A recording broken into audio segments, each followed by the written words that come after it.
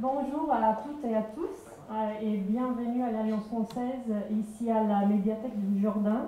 Je suis Émilie Granozio, la nouvelle chef de culture et événements à l'Alliance française. I will switch to English as before, but we are really thrilled with this partnership, our continuing partnership with the French Bay Arts Festival. Thank you Xavier and thank you Sophia for the collaboration. We are thrilled this is the first in our 3 series of heritage events. And let me introduce you first of all to our moderator, Dr. Isabelle Frank, who will introduce herself and today's speaker. Thank you very much for all of you for coming.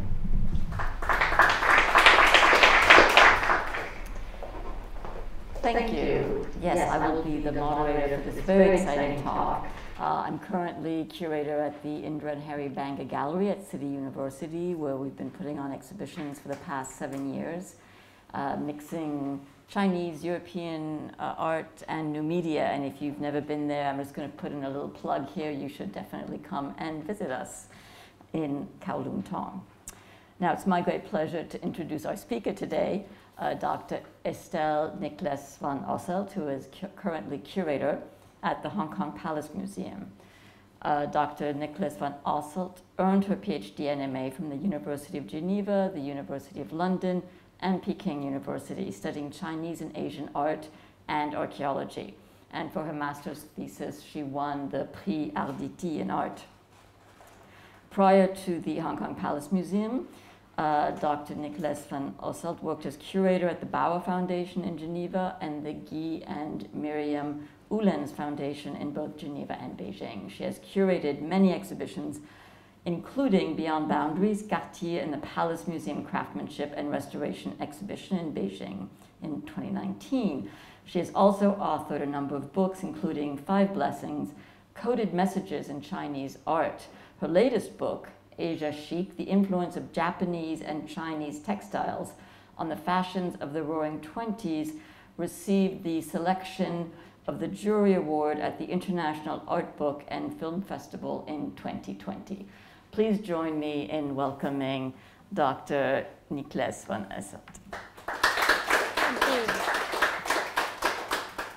Thank you very much. I'm very honored for Isabelle to be here with us today too. Thank you, Isabelle. So, yes, today European people, do you hear me well? Yeah, okay. Today, European people completely forgot where a lot of their trees, shrubs, flowers, fruits, vegetables, and herbs came from because they are so easily available in the markets and in the shops. People enjoy them in their gardens or in their plates. However, they have not always been there, and some of these plants traveled from far away. A lot of them came from Asia and China in particular, through Canton, Hong Kong, and Macau. And this fabulous journey is reflected in this painting here by Jan Bruegel the Elder, representing rare flowers, what seems to be peonies mainly and tulips, in a Chinese blue and white vase. It was made in Brussels in 1625, and you will discover soon how it belonged to today's history. So together we will consider several aspects of the plant discovery around the world and in China in particular. I will present the adventures of famous plant hunters, among them the exciting life of Pierre Poivre and Jean-Baptiste Fusée-Aublet, and the impact of the treasures they brought back to the West. Versailles is a very good example of this botanical history, as it was one of the first places to receive those newly collected plants. Moreover, the person in charge of the royal gardens greatly contributed to further exchanges between Europe and China as well. Like Versailles, the old summer palace served as an experimental ground for new botanical experiments. Finally, we will end today's story on the Chinese land, considering the quest for tea led by Robert Fortune in the 19th century and the Chinese people's vision of their own world, briefly examined through tradition and arts. So that's for today's program. For centuries, Westerners traveled the world and the seas in search for spices. They were dependent on those rare plants used as condiments for cooking to help for food preservation as well as in medicine, cosmetics, or perfumes. Sometimes spices have been used as money to pay taxes, as gifts, or offerings because these goods were so precious. They were as desirable as gemstones. That's how these treasures motivated numerous explorers to leave for parts unknown. So the quest for spices was already an important business during antiquity. The Greek and Roman empires were avid consumers of exotic plants. They had great needs for cinnamon, that was mainly burned for offerings, ginger, used in medicine for its heating effects and believed to be an antidote against poisons, cloves for its antimicrobial properties, pepper and nutmeg, often used to cook or in perfume recipes, and many written sources bring these uses to light. Paintings of a lemon and a cherry tree, both of Chinese origins, were found in one of Pompeii's villas, buried under the volcanic ashes of the Vesuvio in 79. These frescoes reveal the presence of these fruits at a very early stage in the West. However, if those goods were real, their provenance was completely blurred, and the most fantastic stories were told about their origin. Herodotus, for example, an ancient Greek geographer and historian of the 5th century before the Christian era, wrote that cinnamon was coming from a specific place covered with marshlands infested by bats, where birds of prey would build their nest. So those facts obviously explained why it was so difficult to get hold of and why it was so expensive. But in fact, cinnamon or cassia was simply coming from China, Vietnam, or Sri Lanka through trade. So yeah, nothing to do with the bats and the birds of prey. The legends surrounding the spices' provenance will last for a long time. In the 7th century, the Archbishop Isidore of Seville in Spain wrote an encyclopedia where one can learn more about black pepper versus white pepper.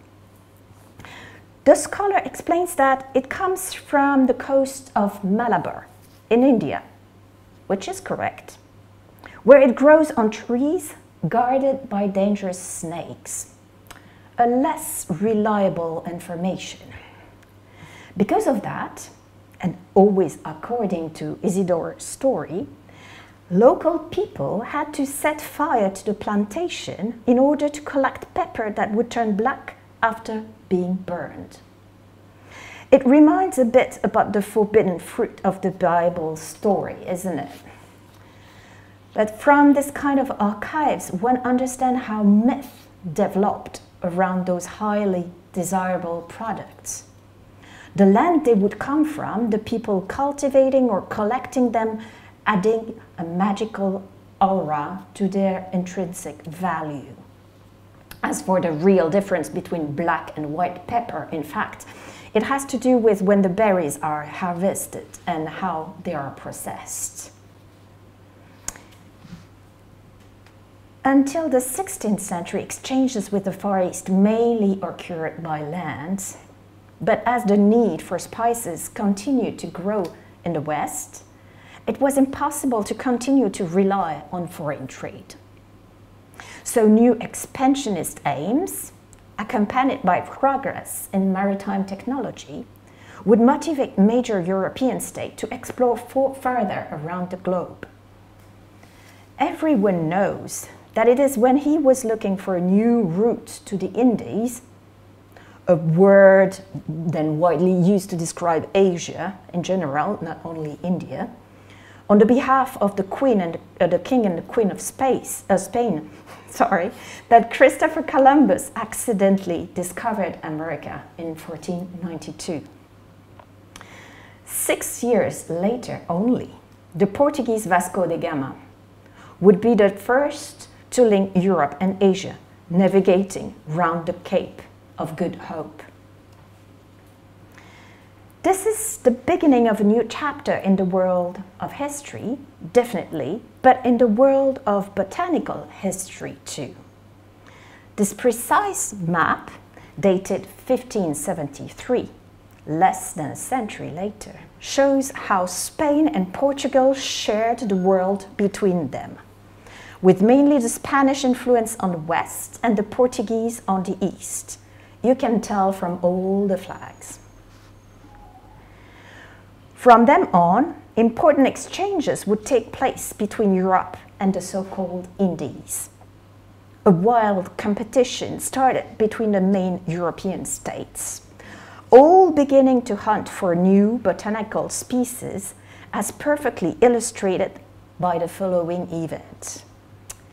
In 1511, the Portuguese reached the Moluccas Islands in Indonesia for the first time. It is the place of origin of clove trees. The stem supporting the flower was highly sought after for its medicinal properties, but also used in cosmetic as an ingredient for Cole's recipe, the makeup. Quite surprisingly, it was only available in this very precise archipelago. And to make sure to keep the monopoly of this product and to be able to control the prices on the market, the Portuguese simply decided to set fire to the surrounding islands to secure their supply. By doing so, they seriously endangered the species and probably many local human lives too, but there was not such consideration at the time. However, the Portuguese, also busy in Macau and on the other side of the world, in South America and Brazil notably, would soon be replaced by the Dutch, too happy to be the next one in charge of this incredible gold mine.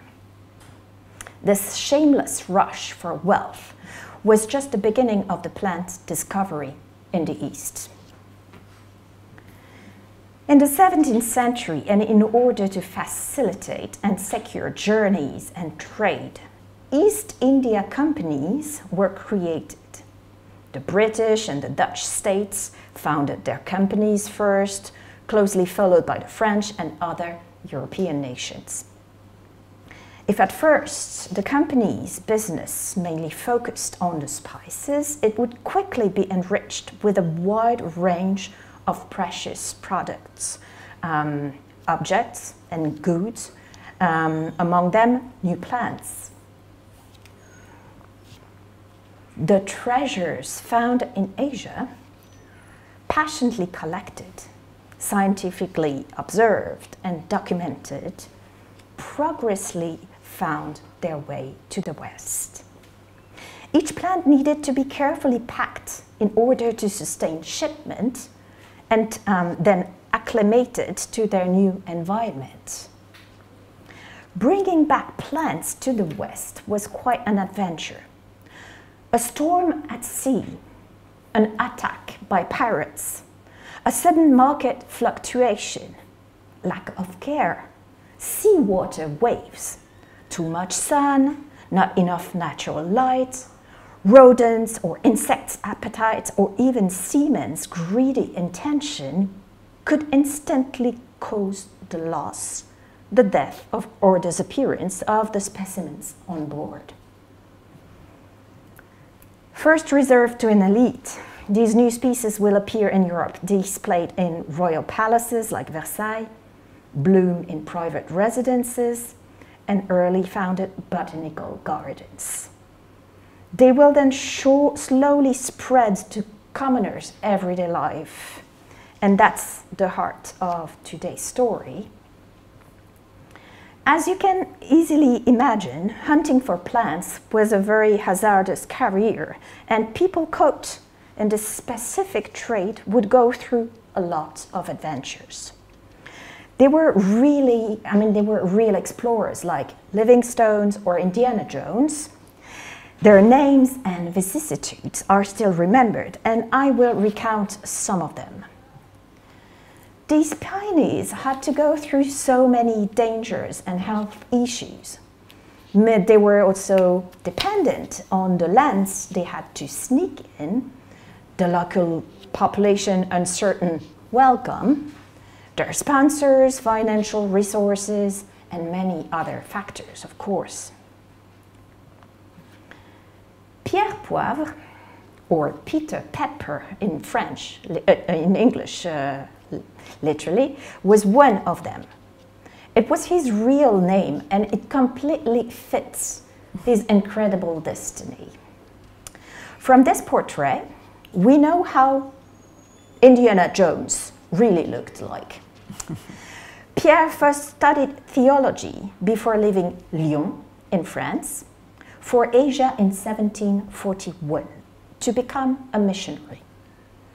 Settled in Canton for 2 years, he had plenty of time to observe the Dutch merchants and the huge benefits that was gained from the spice trade. This discovery would change his life forever. Pierre decided to quit the church to join the French East India Company instead. He convinced them what a wonderful opportunity it would be to introduce clove and nutmeg trees on the French territory. The climate of the Bourbon Island, today La Réunion, or the Isle of France, Mauritius, would be perfect to accommodate such exotic plants. The treasures he would bring back to France could then be used by the king in Versailles and the aristocracy. It could generate immense profits. But before succeeding in this crazy enterprise, Pierre Poivre would go through many dreadful experiences. The explorer first lost his right arm, for example, taken away by a cannonball while sailing on a French ship attacked by the English. However, it was a good thing, in a sense, because it prevented him to be ever a priest again, being unable to bless people with the right hand forever. By the way, how convenient this bust portrait is, as it doesn't show the arms. And looking back at the previous painting, one can notice how the painter cleverly hid the arm, the right arm too, representing Pierre holding a nutmeg in the left hand. Back to Pierre's personal history, another day in 1746, while traveling on the Indian Ocean, his ship wrecked at sea. The boat's crew was lucky to be rescued by a Dutch vessel, attacked by the English shortly after, once again. Pierre Poivre, as a French citizen, will then be put in jail by the British in Guernsey.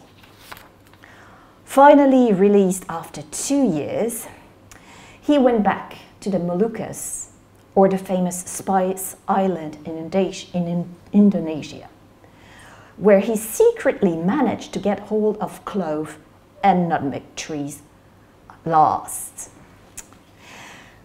We are not sure how he succeeded to do so.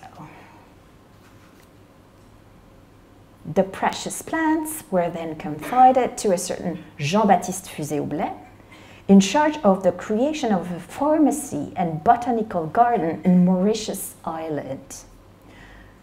During his life, the latter would also create an herbarium given to Jean-Jacques Rousseau, the famous philosopher, and himself a botanist amateur at his death. But the legend goes that, jealous of Pierre Poivre's success and growing influence, Jean-Baptiste secretly watered the tree with boiling water to make sure they would die.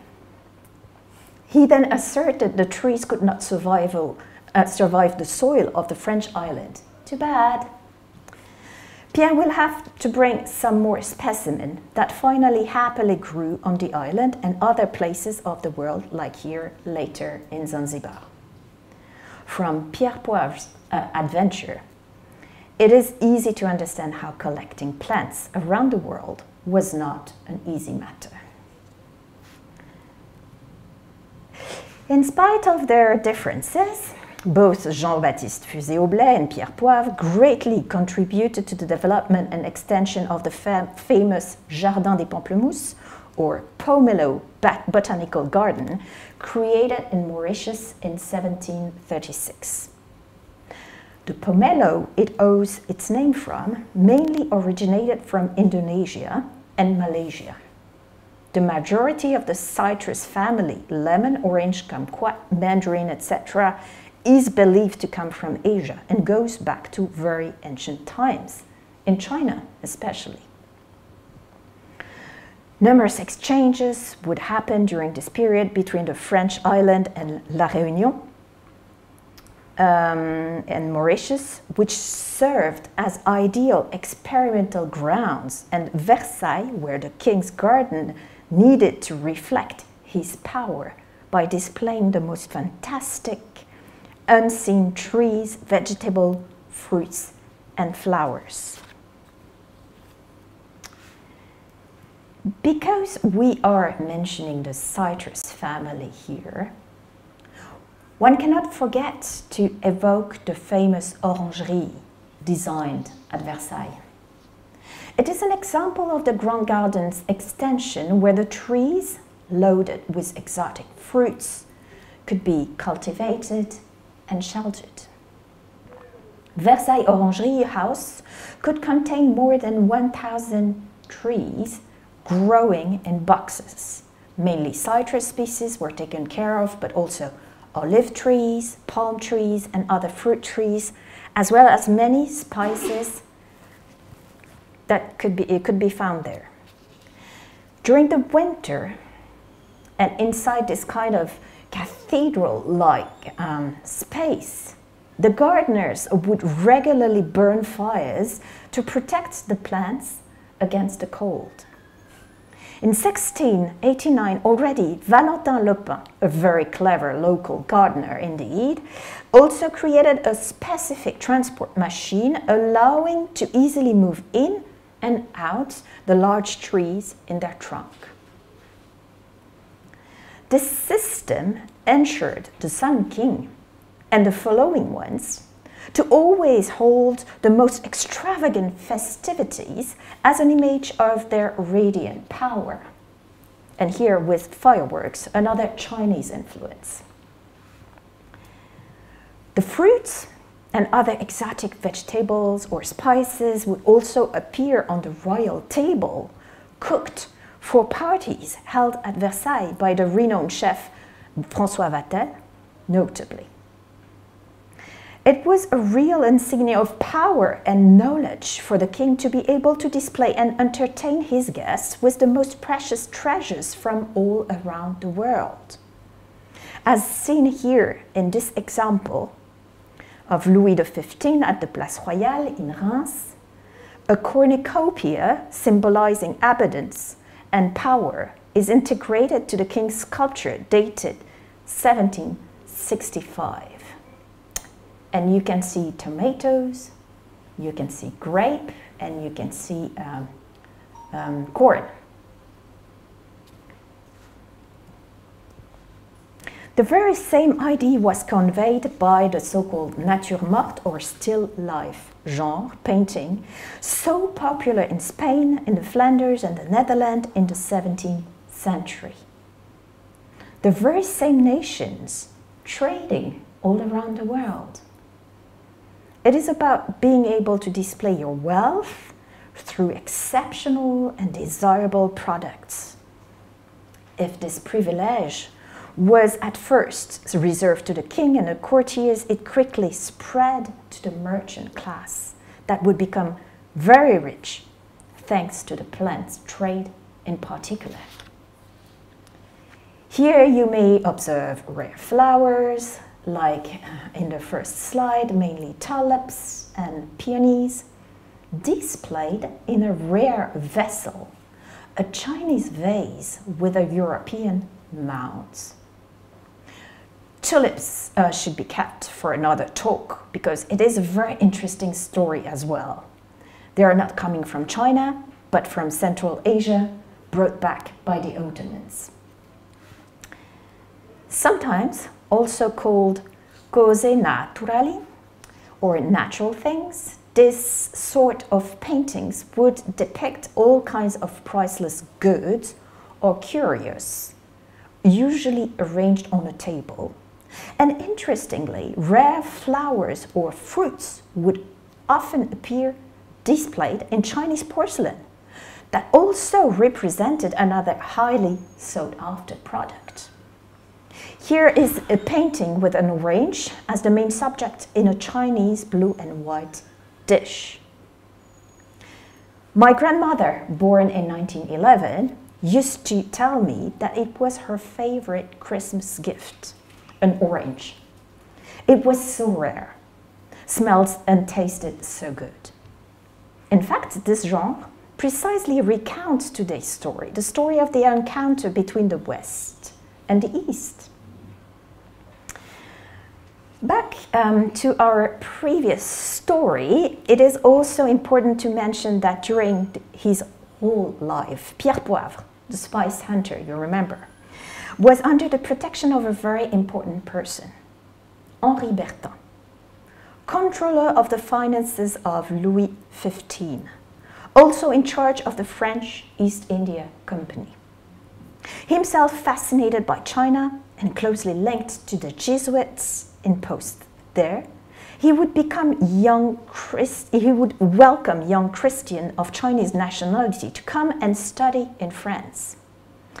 We know that Bertin was also personally invested in the new plants that would arrive in Versailles Garden, and the orangerie in particular, he was also accountable for.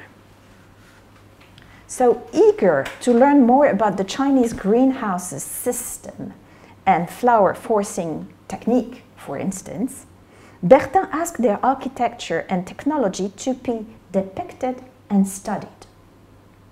An album of several leaves consequently arrived in France. It is today kept in the French National Library. Unfortunately, the notice accompanying the illustration went missing. This series of watercolors were made in the 18th century, certainly in Canton. It was a commissioned work painted by Chinese artists. Interestingly, it also reproduces a style of painting based on Western perspective principle with one single vanishing point of view. It is very clear if you follow the lines on the ground and on the ceiling construction. However, some errors may still be noticed on the side when you look at the rectangular flower pot or the shelves on the left, for example. It is not judgmental, but it is worth mentioning because it shows how the Chinese artists were learning from the Western technique. And it was just brought in at the court by the Jesuits and Giuseppe Castiglione in particular. We will see shortly after that the very same group of Jesuits will play an important role in the Chinese plant discovery as well. So from the greenhouse paintings, it is the Chinese style, it is easy to understand that the windows were covered with special paper and straw mats. So it's a very different system as the orangerie in Versailles. The latter were unrolled over at night to keep the heat and rolled up again in the morning to let the natural light coming in. A ground heating system that you can see here was installed, as well as containers with boiling water, not to water the plants this time, but to maintain humidity inside the room. Potted flowers could then be easily transported in and out. The same principles applied to Versailles Orangerie. From this document, we can understand the minister in charge of Versailles Finance's main concern. He was curious of learning from the Chinese technologies, indeed. As just mentioned, and during the whole 18th century, the Jesuits settled in China were eager to hunt for new plants to be sent to the West as well. However, it was a difficult task for them to achieve because they could not easily go out. They were strictly restricted to certain area in the south of China, in Canton, or in their Beijing quarters, close to the Forbidden City. During Emperor Tianlong's reign, and in order to protect the Chinese Empire against the voracity of the foreign states and to control the trade, the so-called canton system was developed. The Chinese saw what was happening all around them, in Indonesia, in Vietnam, Malaysia, and they simply didn't want to fall into the hands of a Western power. And we completely understand why. Between 1757 and 1842, the Western nations were confided to Canton in the south part of China. The foreigners were subjected to a strict series of regulations preventing them to freely entering or wandering in the empire. Even the Jesuits installed in China since the end of the 16th century were strictly controlled, first aiming to convert the Chinese to Christianism. The missionaries living at the imperial court were forced to transform into Western savoir-faire and technology specialists instead. The situation was difficult to deal with for them as scholars. They were very interested in collecting new plants, but they had no direct access to the Chinese lands. And as a consequence of that system, the empire, inaccessible, became even more attractive to the Western eye. I will tell you now about another plant hunter history, another Indiana Jones, Pierre-Nicolas d'Incarville. He was a Jesuit that belonged to the number of those frustrated botanists stuck in Beijing. I could not find a portrait of him, but here are two Jesuits in their robes working in China a century before. The French father settled in Beijing in the 18th century and was working for the glass workshop, another Western technology imported to China. D'Incarville was the first to have the idea to win over Emperor Tianlong's attention by using new plant species still unknown to the Chinese. Close friend with Bernard de Jussieu, here depicted on the right, carefully observing a plant with a magnifying glass. The intendant in charge of the Kings of France garden in Versailles. Pierre d'Incarville wrote several letters to his fellow to get new seed example he could plant in China. And that is how in 1751, d'Incarville received seeds of Mimosa pudica, commonly named touch-me-not or sensitive, 含羞草. Native from Central and South America, the species was introduced to Europe in the middle of the 17th century. This plant specificity resides in the fact that it responds to touch by rapidly closing its leaves and drooping.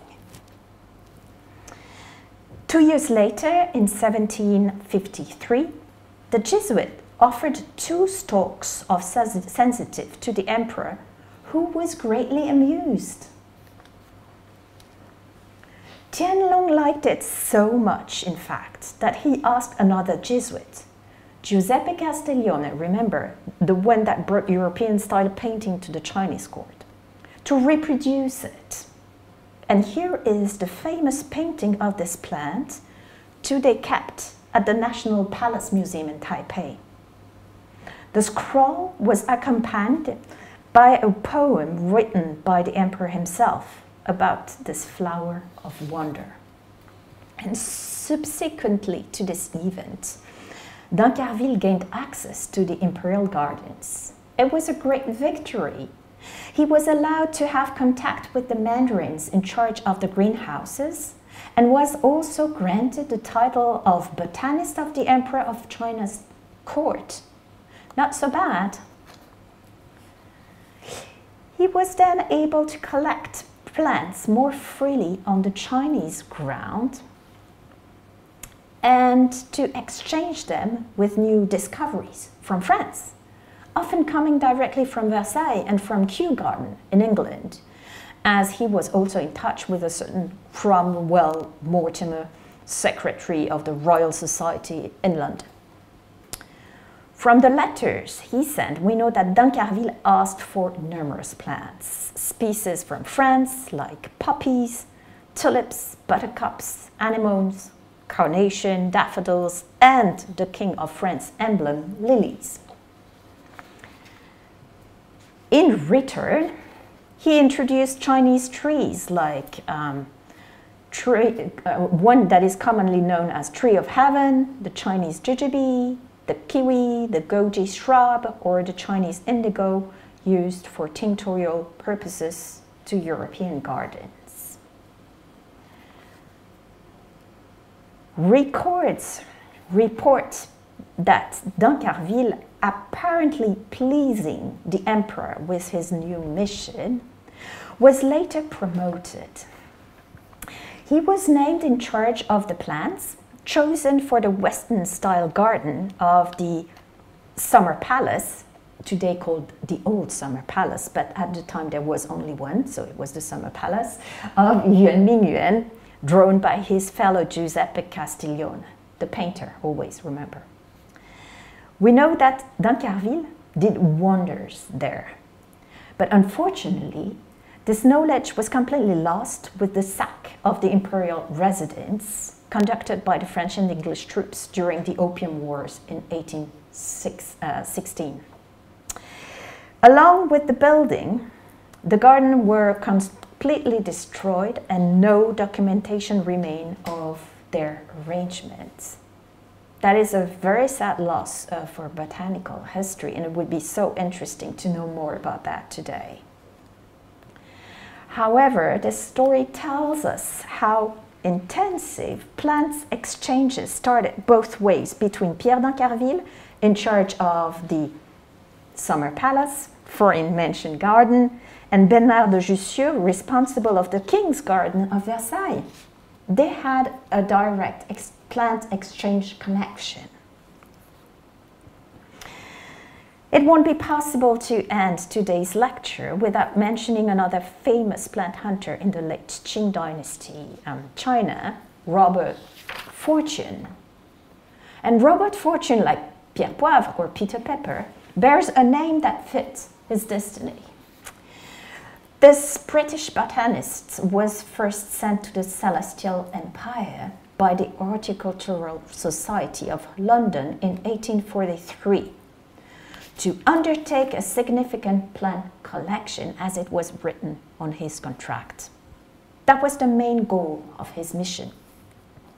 Later sent back to China by the East India Company, he was specifically interested in tea plants, of course. After hunting for spices for centuries, Westerners finally discovered tea. First arrived in Europe in 1610 through the Portuguese and Dutch trade. this new product was named after its Fujian pronunciation. From an exotic beverage drunk at European courts, it became very popular, spreading among the bourgeoisie and gradually reaching the rest of the population. China was the only territory producing tea at the time. Japan was still close to the outer world until 1854. So the Westerners invested a lot of money in the tea trade, constantly asking for growing quantities that would quickly transform this plant into a major economical and political stake. This phenomenon encouraged Europeans to send pioneers in the Celestial Empire to identify, collect, and learn how to grow tea plants in other soils, not to be dependent of the imperial government anymore. However, concerning this matter, the Chinese were not really willing to help. They possessed an exceptional product that was as valuable as gold, and they did not want to let it go that easily, of course. That is how Western botanists, and among them Robert Fortune, would sneak in Chinese territory, secretly starting to hunt for tea too, along with other plants. Fortune wrote several books recounting his various journeys in Chinese territory that are filled with weird moments. Disguised in Chinese clothes, of course he was not allowed to freely go in China, hiding his face under a bamboo hat with a fake braid. He could not talk the language, not even eat with chopsticks, so it was quite difficult. He and his Chinese guide went through a lot of fearful adventure, because if he was caught, then yes, he could die. The history of tea hunting would certainly deserve a lecture on its own, and it is why we won't dive into this. However, I still want to mention that today Robert Fortune is known for having introduced more than 280 new plant species, among them various sorts of tree shrubs, from China to the West, and for having contributed to the development of tea plantation in both India and Sri Lanka, Ceylon at the time. And of course, both countries were under British control. On their sides, the Chinese were well aware of the incredible wealth offered by the surrounding world, and for a long time already, they've had a profound admiration for nature. So from religious belief to philosophy and literature, this fascination also found its way through their visual repertoire, forming into a specific artistic genre called flower and bird. In fact, if we translate literally this name from the Chinese, it is called flower, bird, fish, and bugs. Chinese deep love for their flora and fauna inspired many generations of artists, craftsmen, and amateurs. Today, this passion can still be read through numerous works of art preserved in the Palace Museum collection. It is also possible to question the roots of Chinese identity when looking through the botanical world.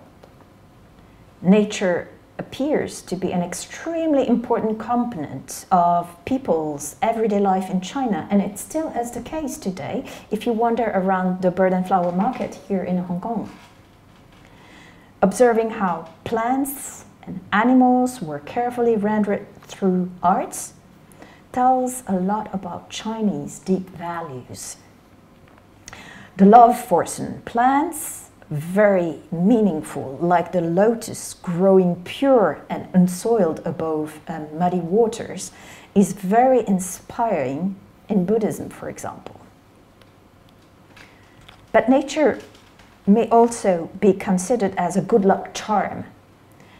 Certain species, like the linger fungus, for example, adopting a shape resembling an auspicious Rui sign, meaning as you want in Chinese, will obviously become talismanic, also linked with longevity practices.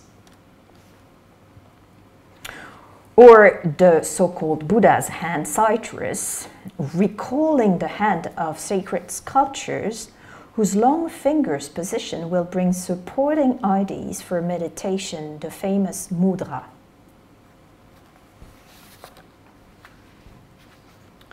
Double gourds that cannot be eaten, but used for carving or transformed into various charming containers. This very specific shape also became a classical of Chinese imperial porcelain. And Chinese people love to decipher secret messages sent by nature to humankind in the shape of a rock, for example, often called scholar rocks or Yunnan dream stones, alluding to fantastic creatures or mysterious landscapes.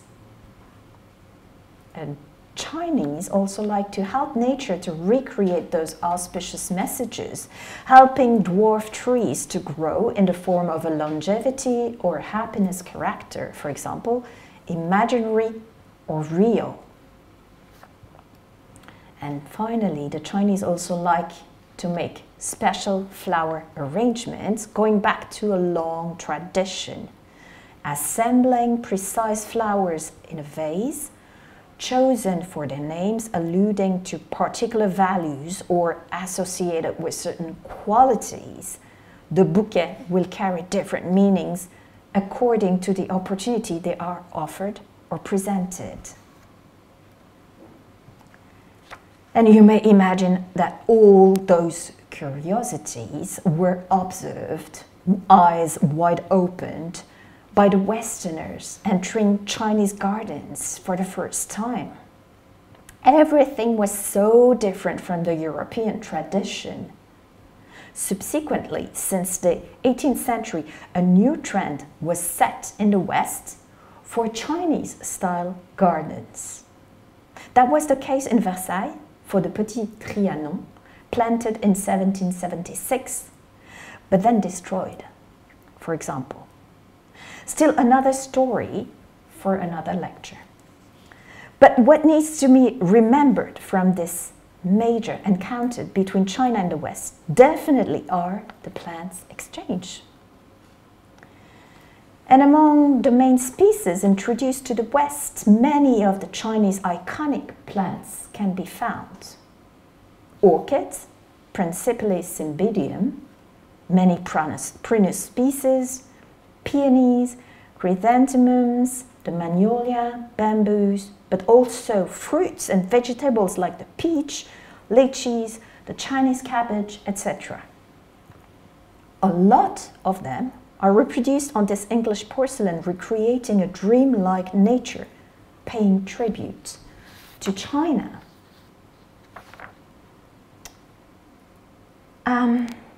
Let's open a short parenthesis here. The wonderful paintings made in Canton, so very close from here, in the first decades of the 19th century, served as first botanical drawings to identify the species in the West.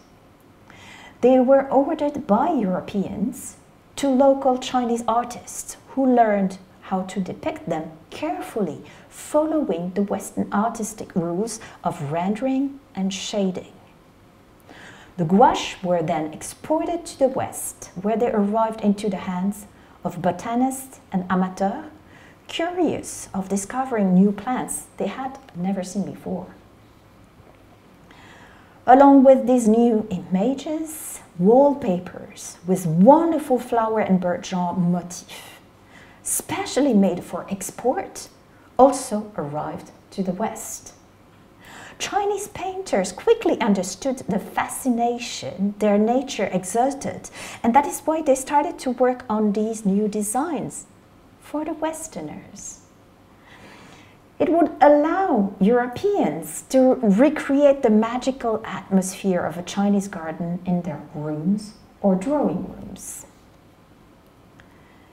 Europeans loved it so much that it gave birth to a new trend, where local designers were prompt to catch up, soon designing their own productions. But to end today's talk, let's come back to our main concern. If many Chinese plant species were introduced to the West, a lot of foreign species were also introduced to China and during the exact same period. Today, Chinese may have forgotten that peanuts, potatoes, tomatoes, or sunflowers, for example, were introduced to China through the Western trade. Those species came in mainly through Macau, brought by the Portuguese that had just found them in America, and through Canton and Hong Kong as well, of course.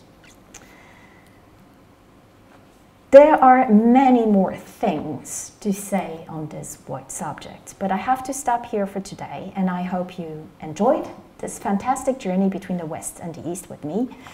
Thank you very much.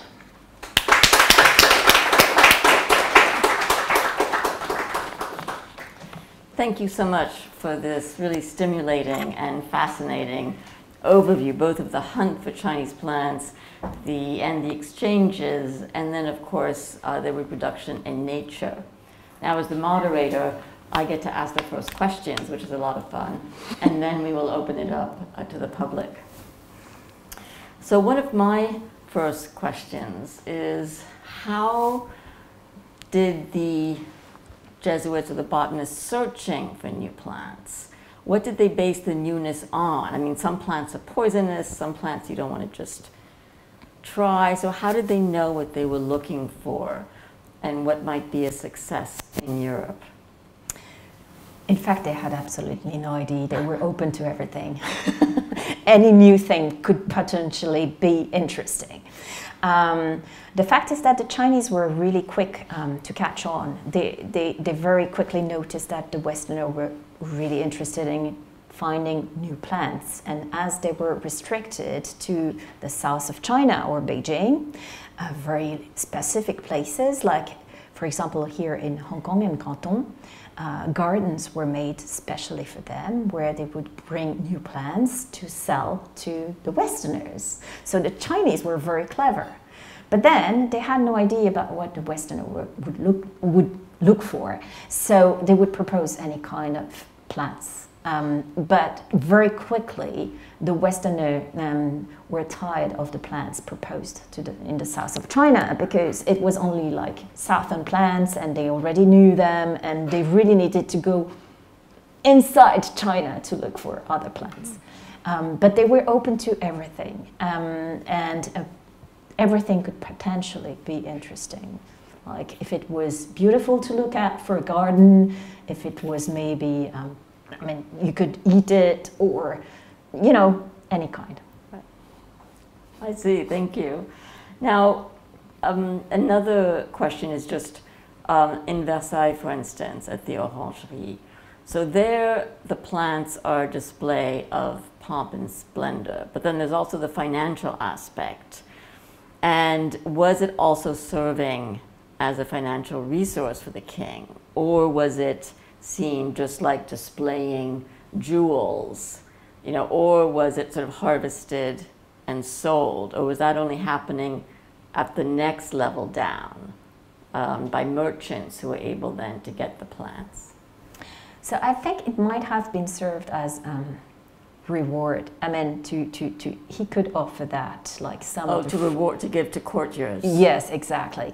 And we know that not only the Orangerie, but there were gardens, really, where you had a lot of herbs, spices, and new vegetables that would be used for the kitchen. So we know it was quite magical to display those new plants, but they would be eaten as well, or put on the table as decoration, like the flowers, and But that would be really interesting to ask Marie-Laure next week about if they really would use that like for as financial, resources. But I don't think so. Yeah. One other question. There's the medicinal function of plants, and there's the sort of aesthetic function of plants. There's also the gastronomic function of plants. How much were the Europeans interested in the medicinal, and how would they have learned about the medicinal properties of some of the plants?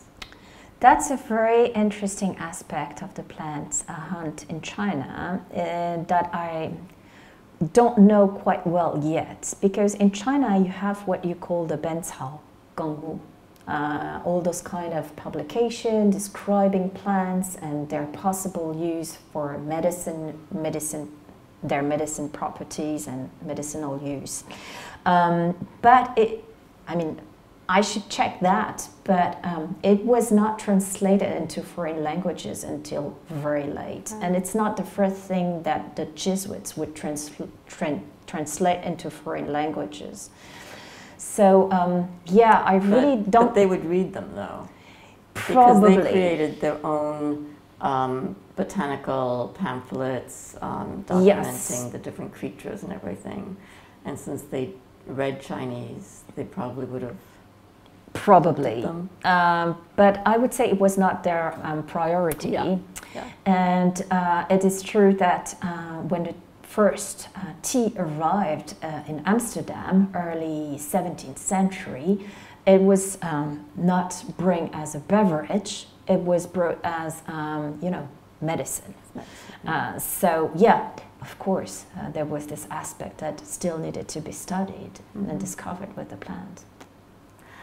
Finally, before I open it up, I just find it fascinating, the completely sort of cosmopolitan international route of plants coming from South America or the Americas, going to Europe and then being used in this trade.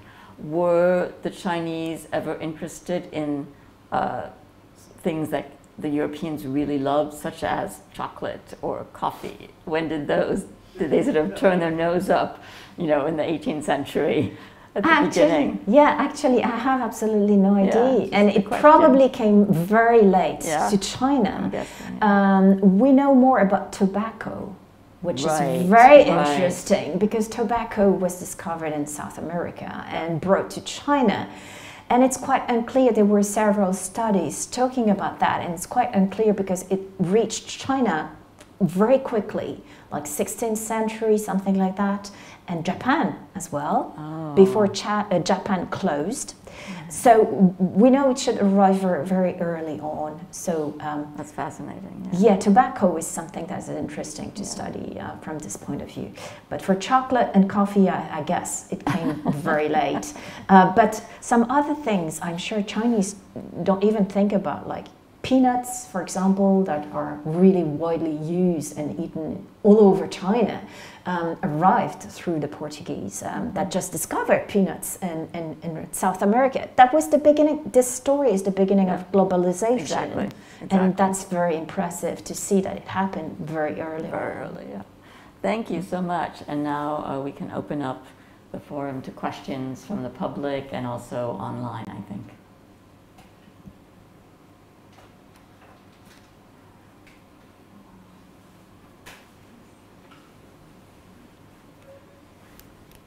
Please. Wait, maybe you need the microphone. Can you tell us about tea? You were saying it's so precious in 17th century. We were always told that the British started building plantation in years after the Opium War. But why couldn't they build the plantation before? They started to look for tea from very early on. They were spending so much money buying tea to the Chinese. It was very expensive. So they were thinking like, we should start to have our own tea plantation, would be cheaper. the Chinese wouldn't let go. And we understand why. They wouldn't offer them tea plants for free, you know.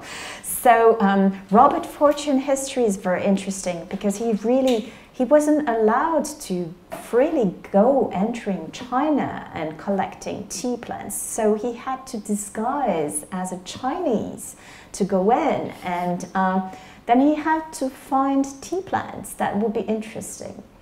And through him, the first tea shrubs arrived, as it is said, in India and Sri Lanka. Of course, he was British, and Sri Lanka and India were under British control.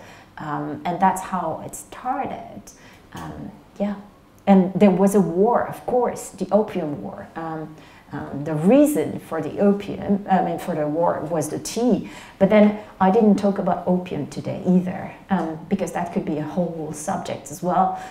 Very, very large subject. But opium was very interesting too, and it's, you know, it's a plant, yeah.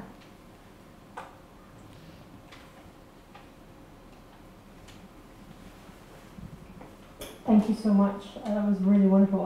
This is not so much a question, more of I'm interested in your viewpoint. And very recently, well, actually, he speaks about opium wars, but the writer Alta Gosh wrote the Nutmeg's Curse last year or 2 years ago now, which very much speaks to the era of globalization and more so about environmental the climate change and the fact that this year completely impacted what we're going through now.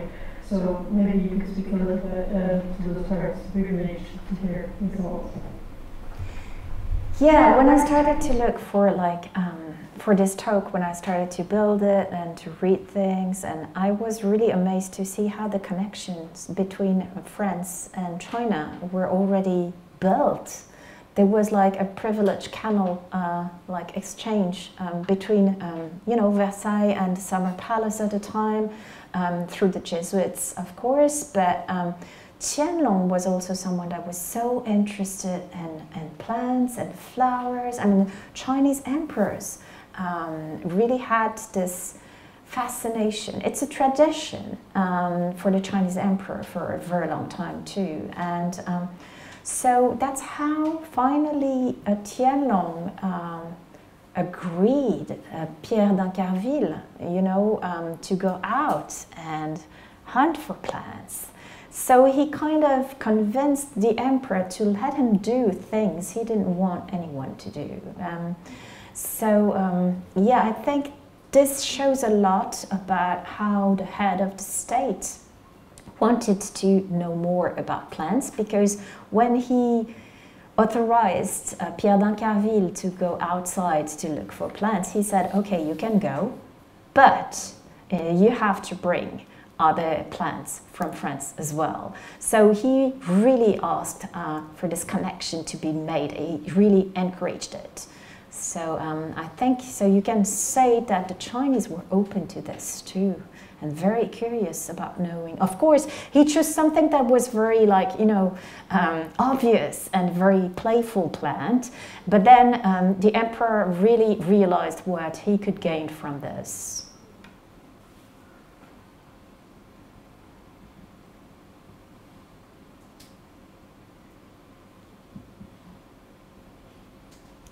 Are there any online questions?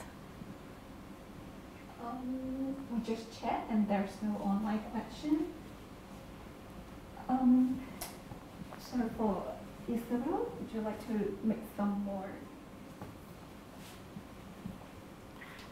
Thank you, yes. Yeah, I could do a conclusion maybe. What do you think? Please, yeah. So yeah, I think it's very interesting to be able to talk about this precise subject in Hong Kong, because that's the place where a lot of this story happened. That was the door to China from the West, and you know, it was really, so many things happened here, and you had all those gardens that were built up and open to the Westerners to propose them so many plants. And sometimes we forget about the fact that plants are part of this encounter between the East and the West. and we often talk about wars, you know, and sometimes exchanges could be a good thing too, and I'm sure that we are all very happy today to eat potatoes, peanuts, tomatoes all over the world. And I think that's kind of a very interesting subject, and it's very wide. I just kind of gave you just a glimpse of this today, and it still is very alive in Hong Kong. You have this wonderful flower market. You can go and you can tell for Chinese New Year how Chinese people are still in love with nature and fascinated by flowers and plants and fruits. So, thank you very much. Good.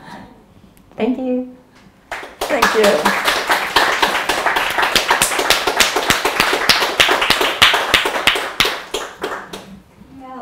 Hi, this is Sophia and from French. So thanks so much our speaker Estelle and also our moderator Isabel to have our first talk.